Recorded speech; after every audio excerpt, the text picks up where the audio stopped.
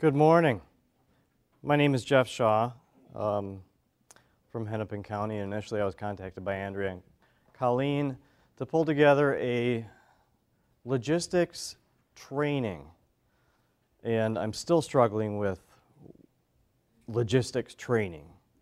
Hopefully, I can show you what Hennepin County does, some of the tools that we've used, that we've developed, and guide you in a direction that can help you with your jurisdictions on one side, and show you that it's a complicated, labor-intensive undertaking to ensure that you have the capacity to respond during an emergency or during a short period of time logistically with the right resources, the right people, and the right equipment. So what are the challenges within each of your jurisdictions that you're facing regarding logistics? Are there any that come to mind? I know this is early to think about this stuff. Otherwise, you wouldn't be here. Come on. Transportation, okay. People, money, supplies. Where are they? Where do they need to go? How to get them there? What do you need? Where are you going to get them if you run out? So hopefully we can bring some of this to light. Learning objectives, and I apologize, my PowerPoint, I'm notorious for waking up early in the morning and thinking, oh, I should put that in the PowerPoint. And so even this morning I was revising this thing. So I apologize to Colleen and Andrea for this. Understand the basic concepts and critical tasks of medical supply management and distribution. Everyone's familiar with the public health preparedness and response capabilities. These are under the medical supply management and distribution capability. Understand the purpose and function of MSMD. Understand the functions of a local distribution node to facilitate effective medical supply management and distribution, and understand the tools available to support supply management and logistic functions. This isn't rocket science.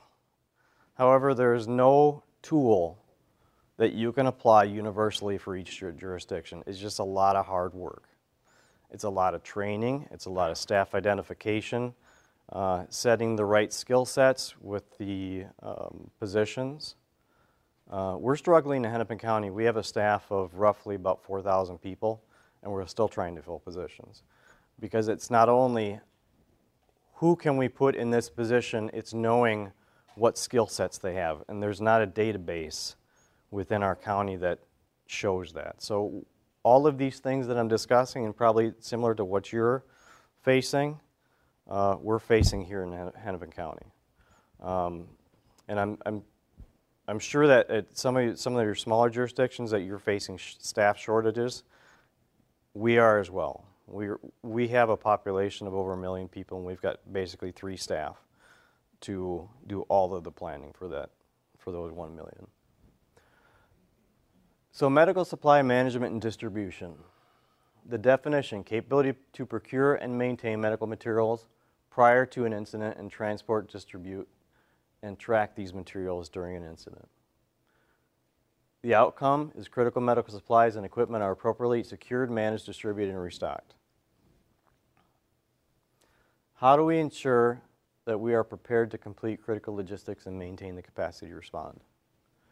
Identify supplies. It's what do we have, what do we need, where are we going to get them, and how are we going to get them there. Identify staff and resources.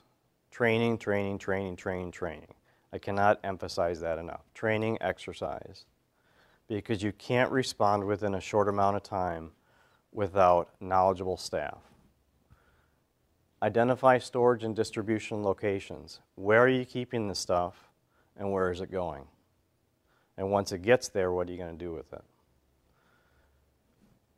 And then assess plans based on the CDC's public health preparedness and response capabilities. This is critical. Are you all familiar with the capabilities? Yes? No? Okay. Within each of these capabilities, there are measurements, and I really suggest you apply those to your plans. They will help you identify your resources, train and exercise. That's how you're going to get to where you want to be. There is no, I talked about this, there is no singular approach to medical supply management and distribution. In Hennepin County, our supplies are managed now by a county contractor. We have a contractor called Alexander's Mobility. They're basically a logistics company.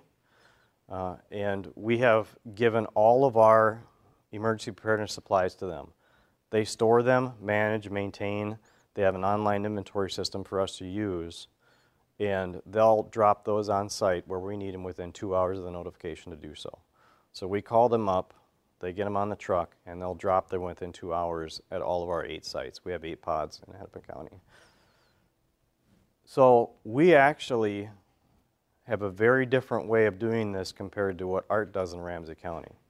And if you talk about what you do, Art, we farm our stuff out.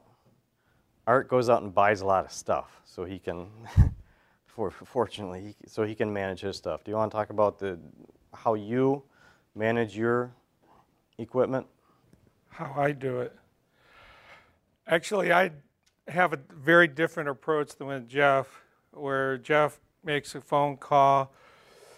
My system is a little bit different. I have 3 trailers that are fully loaded with supplies, and this just happens to be inside one of the trailers. I have a pod box, which is used for clinics with vaccines or vaccinations.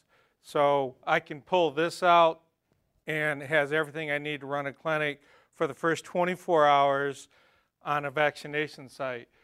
Each site also has 2 of these metal cages, and there's 8 boxes that are filled with various supplies, and I happen to have a list of my supplies in the trailers. Each of these trailers hold 3 mass dispensing site go kits, as I call them, and there's enough supplies in there for a 24-hour operation. On these, we're required to have 8 mass dispensing sites open up at the same time. So I have 3 trailers that have all 8 of the mass dispensing site supplies in it, and they're all parked at our Public Works. We have an agreement with Public Works that they'll take these trailers and they'll deliver them out to the various sites and then unload them. After the 24-hour period, we go into our 48-hour period. In 48-hour period, in our Plato building, I have a supply room that has enough supplies for all 8 of our mass dispensing sites there for another 24 hours.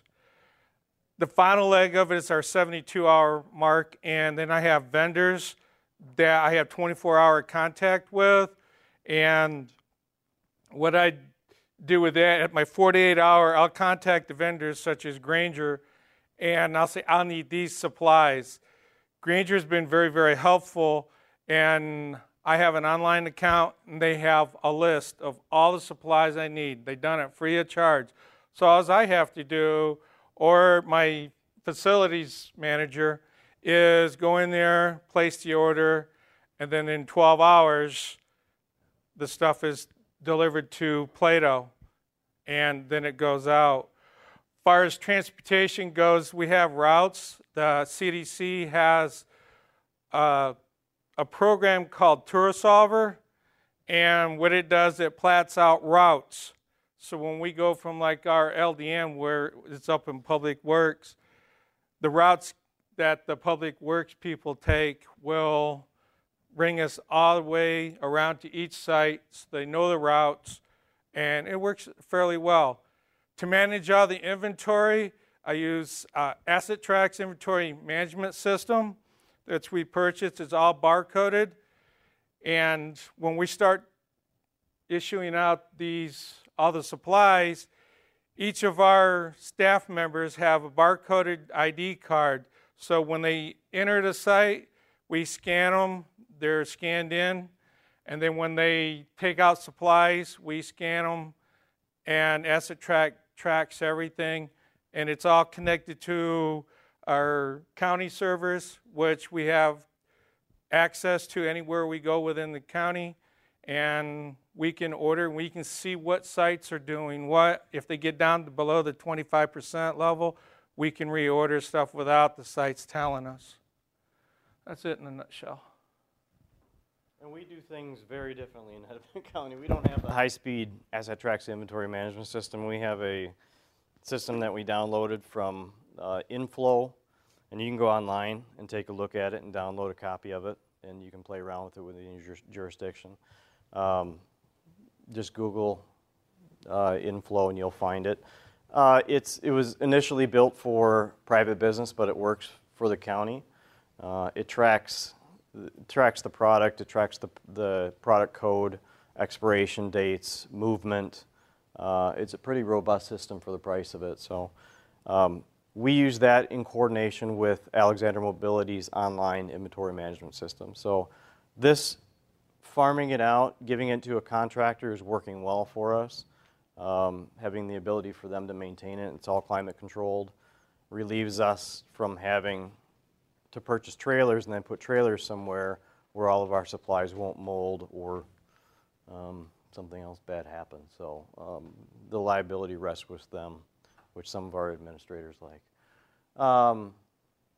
So for the things that we're going to go over is preparedness tasks, preparedness measures, performance tasks, and activation tasks. And what I said about the public health capabilities is if you can fulfill those capabilities within your plans, you can increase your response efficiency. So the task, develop plans. How many of you have plans for moving your medical supplies? Specific plans? About half of you? Well, from the RDN, and then once they enter your jurisdiction, what are you going to do with them? And those plans should describe the staff that are going to move them, how they're going to be managed, the tracking of those equipment, and how to maintain inventory from point A to point B, and then also how is it, when it's expended. Excuse me. Establish strategies for transporting materials through restricted areas, law enforcement checkpoints, and critical locations. This may not be as critical in your jurisdictions as it is in the metro, but this is very important because if you need to get something from point A to point B where point B is restricted, we need to have agreements with local law enforcement on how to breach those checkpoints if they're active. Preparedness measures. Plans developed and approved. You can write plans all day long, but if you don't share them with your partners locally, they're not plans. They're going to fail. And this is something that we're working on in Hennepin County. We have our local jurisdictions that house our pods. We meet with them regularly.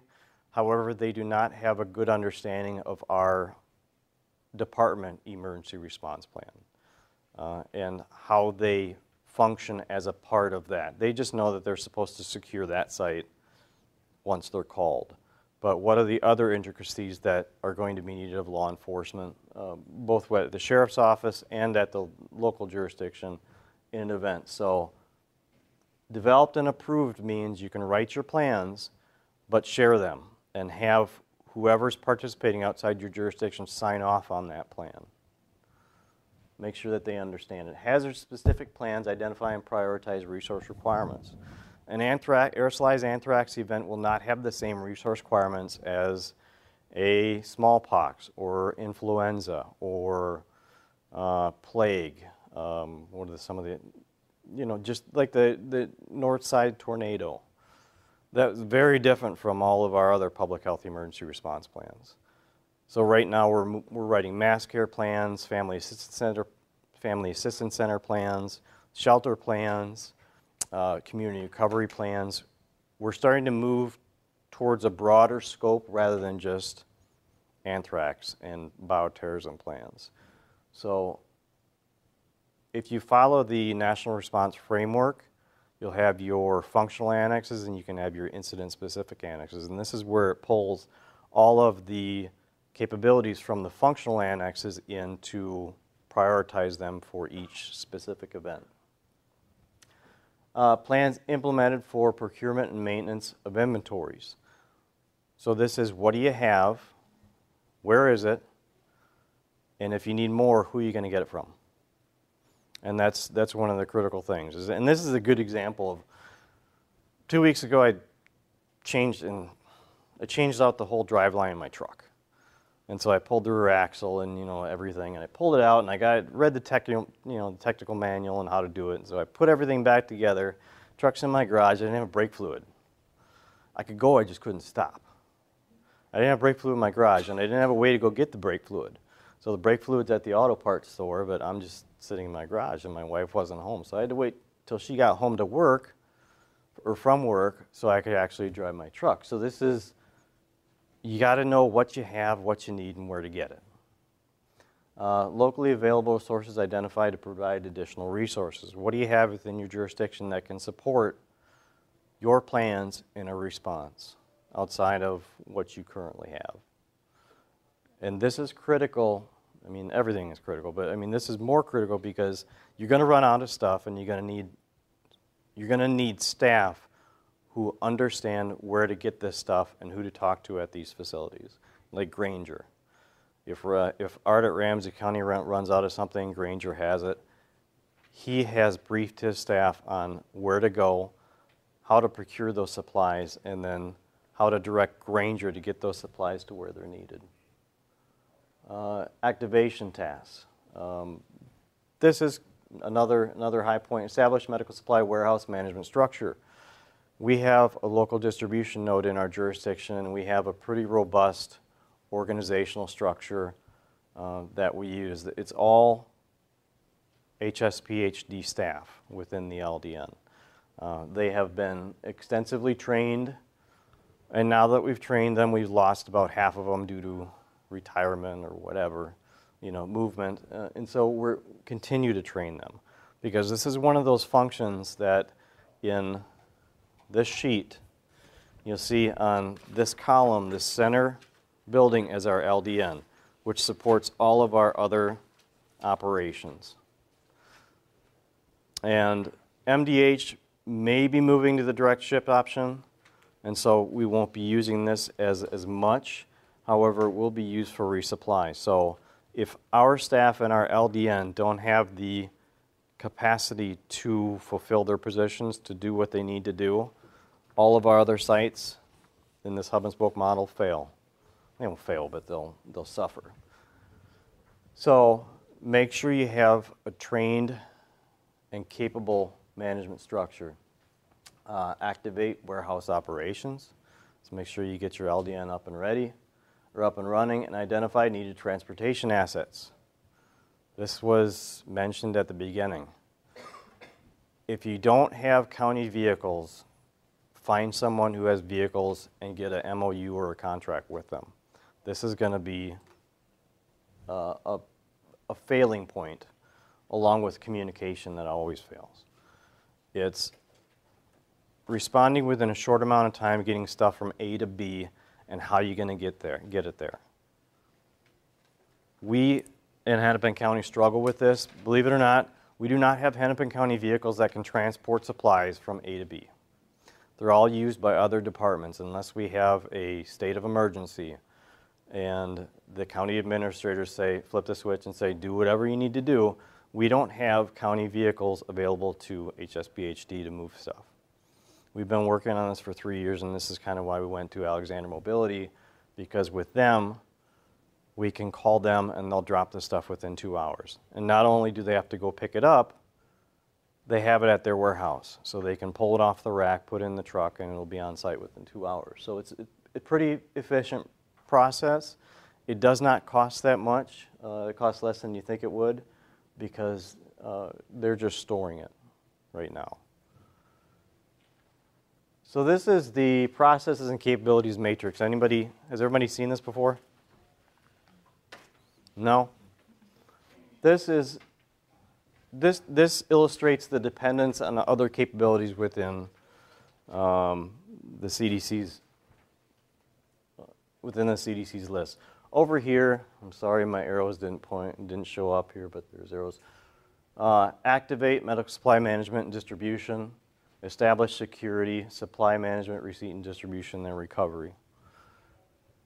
So here is Think about, this is your dock. This is the brains of the operation. Planning, logistics, communication, safety, resource requests.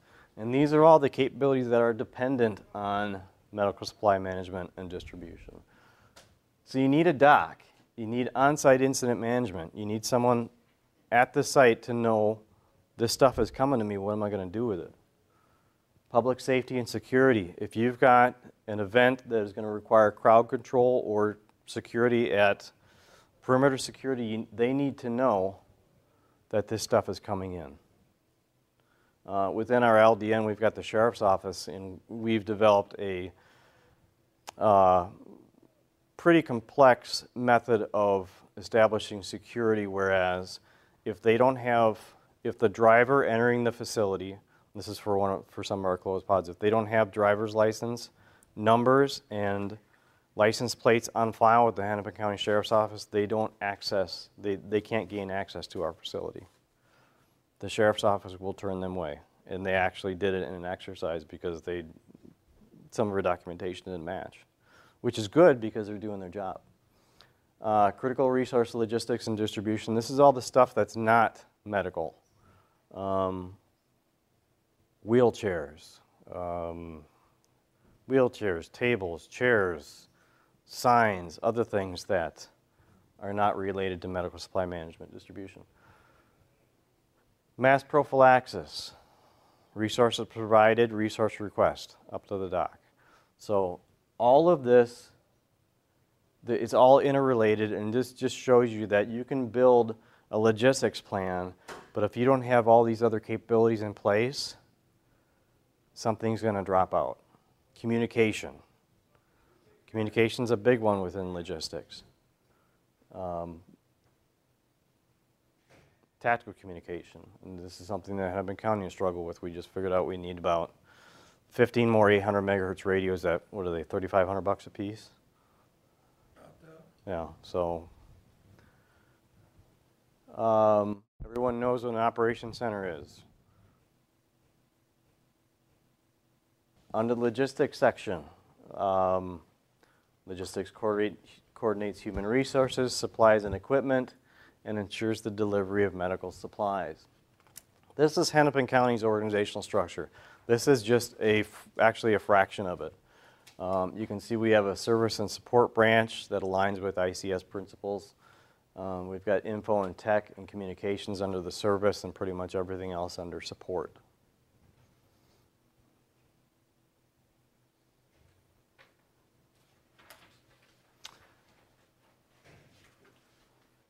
And this does not actually represent all the work that we put into this, because once you branch this thing out, it's enormous. And this is where that training comes in, is getting your unit leaders to understand what is underneath their command and control.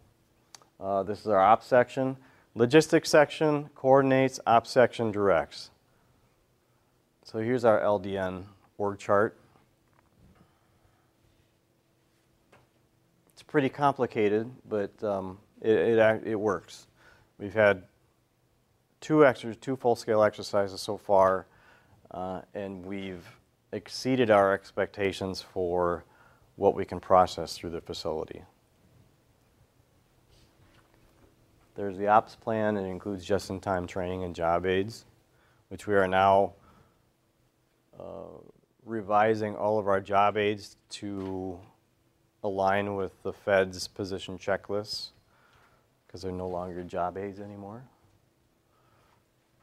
Here's an aerial view of our LDN. And this is something that, if you got a plan, you need to put stuff like this in. Because you can have the facility, but if I walk outside and I look at this building, it's like, I don't know the entrance, the access points, where staff parking is, where client flow areas are. And it's very helpful for staff to see something like this. I'm a very, very visual person, and the majority of our training steps are training boxes in a flow chart. They don't look like Word documents. It's a step 1, this is what you do. Step 2, this is what you do. And for the LDN, I've got basically a page like this that has boxes with arrows for each position. And so that it's not a job aid of sorts. And within the LDN, we post those position expectations for each position. We put them on the wall. So quality control specialist within the LDN, what are they doing? What are they looking for? When supplies are picked, everything's put in a box, and it comes to the quality control specialist, what are they looking for in that box? It's not on here, it's up on the wall in case they forget. And that's good when you have staff turnover or shift change. This is a basic floor plan. It's just warehouse operations, and you can see the curve there and the curve here. These are just supply racks. But it's relatively simple of how we've set up. And this is something that I presented down in Atlanta. It just shows you that with more detailed plans, you can increase the efficiency of your operations and decrease the resource requirements. Here you can see the projected site workforce reduction based on traditional pods and alternate methods. The devil is in the details, and I hate to use cliches and things like that, but you really need to get down to the details within your plans to make them work. And then train on them, exercise on them. I cannot emphasize that enough. I'd say within the last 3-4 years, we've moved from the mentality of fulfilling grant requirements to we need to exercise to increase the capability and capacity of our plans, especially with things like the Northside tornado. How are we going to support events like that? How are we going to support events like the bridge collapse?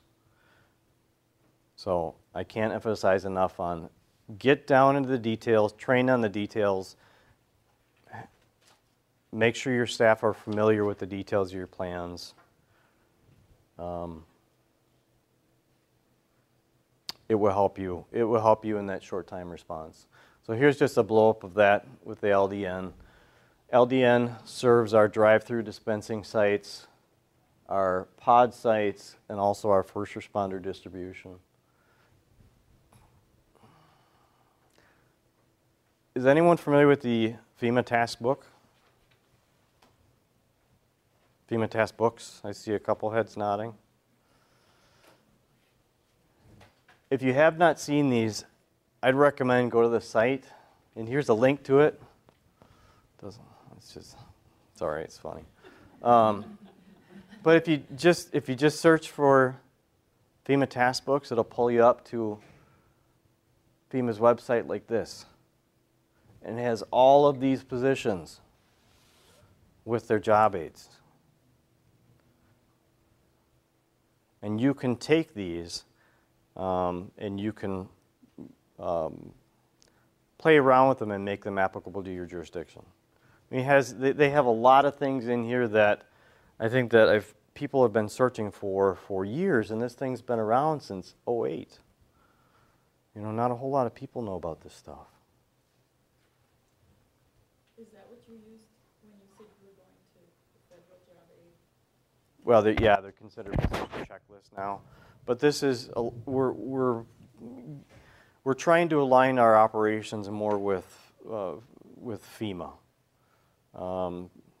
using the ICS forms that are federally used, not ones that we've tailored locally. We want to use ICS forms that are familiar to everyone. Position checklists, we want to use position checklists that are familiar with everyone, nationally recognized position checklists, not, I'm sorry for the metro region, but not ones that have been developed by the Mass Dispensing Work Group, ones that have been developed federally. So some of these things, they don't, building manager, base cap manager, but there are other, it's a pretty long list. There are other positions that directly apply to public health. And here you have the job aid, and you've got an assessment tool on this side. You can, the job aid is the individual employee responsibility, is that helps the person do the job. The supervisor, that's where the measurement tool comes in, is they can say how well did that person do their job based on the job aid that they were provided. So I mean, it's pretty effective that FEMA put this out and said this is what this person's supposed to do, and here's a tool for the supervisor to say, hey, did they do their job? If they didn't do their job, we'll throw it in the AAR and we'll learn about it, change our plans, how we do things, and we'll have a better response structure for the next event. So this is a lot, I think a lot of, I'm running late on time here, but a lot of our improvement planning activities get lost because we're so busy with other things, including us in Hennepin County. We have exercises, we write these lengthy AARs with these giant improvement planning matrices, and they get stuffed in a network file, and how often are they recovered and actually tracked? Unless they're in the CAP system and someone's sending you an email and saying, you need to do this, you need to do this. So it's important to have your supervisor evaluate the job aid or the job performance, throw that in the AR, and then make sure you're tracking the improvement planning activities to modify your plans to obviously increase your capability. So here is what we have done is we've taken the task book and revised it for our supply unit leader position. And each of the job aids has scope of work, organizational structure, who they report to, who they're supervising, basic command tasks for leadership positions if they are in a unit leader, and then role-specific tasks, immediate, intermediate, and ongoing. Does this look familiar to what your current job aids are? Okay. The intermediate, immediate, and ongoing, that's helpful. Immediately, what do you need to do when you get on site? Check in with your supervisor. Grab your equipment, your radio, your vest, identification information. Look at your job aid. Look at your area of operation. What do you need? What supplies do you need? If you're a inventory management specialist, you need your computer. You need your software. You probably need to get in touch with IT support and make sure that if your system goes down, you have a redundant system or a paper backup copy. So that immediate and intermediate and ongoing steps, that's very helpful to someone who just steps in the position. And maybe someone's coming in as a shift change, they're going to want to pick up at intermediate and ongoing. Any questions before I run the video?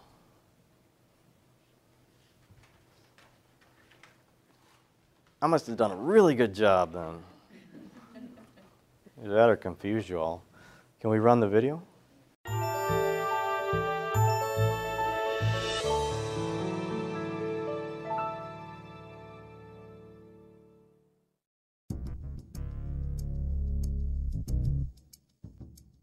Welcome to the Alameda County Pod Training Module for the Logistics section.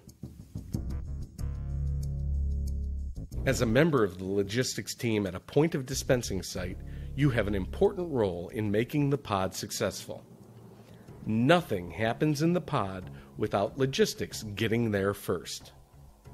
The logistics team is made up of two primary subgroups, supply and services.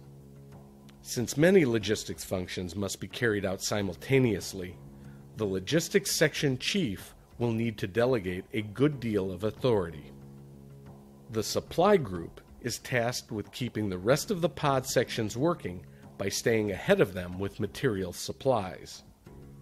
The services group has roughly the same task as it applies to people and services. Both groups are essential in every area of the pod to set up and staff physical workstations and keep them functioning. The Logistics Supply Group has 3 basic units: general supplies, pharmaceutical supplies, and runners who transport the supplies. Pharmaceutical supplies require special treatment. Medications need to be tracked closely to comply with pharmacy laws and practices.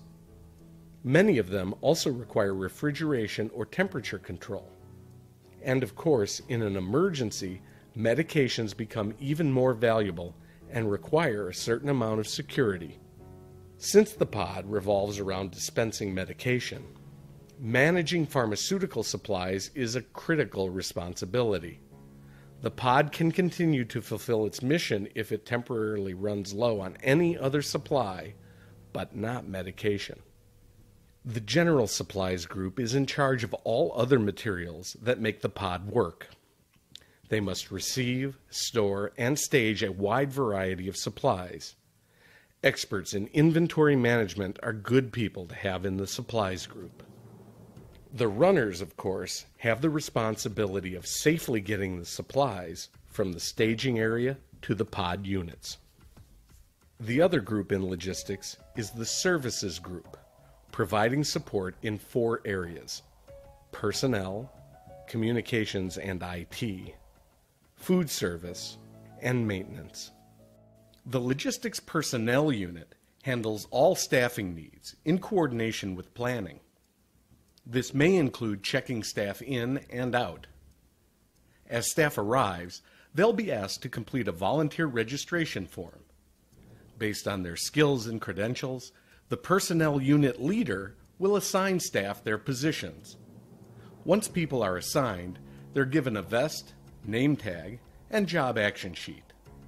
The personnel unit also handles training and ensures completion of paperwork, such as the disaster service worker documentation.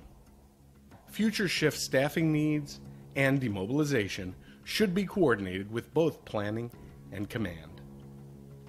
The Communications and IT unit has the responsibility of setting up and making sure that pod communications and computer equipment are in place and functioning. This probably means a lot of batteries and recharging, as well as hardware, software, and connection troubleshooting. Communication is essential and not always easy to maintain. Fortunately, there are many communication options typically available, and the communications unit should make sure they always have a plan B. And unlike expendable supplies that make up much of the supply team's inventory, communications equipment needs to be signed out and returned. The food service unit has responsibility for the nutritional needs of the staff. Food and water breaks must be coordinated with the city EOC, American Red Cross, or other agencies contracted to provide food and beverages. The maintenance unit takes care of facility maintenance and housekeeping, and, depending on the length of the emergency, may be one of the most important services. Like all other units, logistics needs to keep an ICS Form 214 unit log. ICS Message Form 213 will also become particularly familiar, because that's how other units will communicate their requests, most of which will probably come to logistics. Logistics will also need to maintain inventories and receipts. Just as planning and operations go together, finance is the record-keeping side of logistics.